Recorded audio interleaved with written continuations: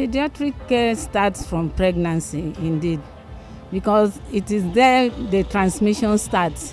If a woman is pregnant and comes early before the last few months of pregnancy and is being attended to and given the ARV drug, the child will be privileged to be free from HIV. But if not, and the child is born with HIV, is from the childhood or the one that we start to prevent HIV by giving the child the due drug, the child due to be taken.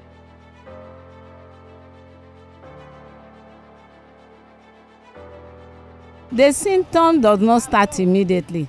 Is when the mother does not take and the child is born with HIV, you start having some symptoms few months after the delivery.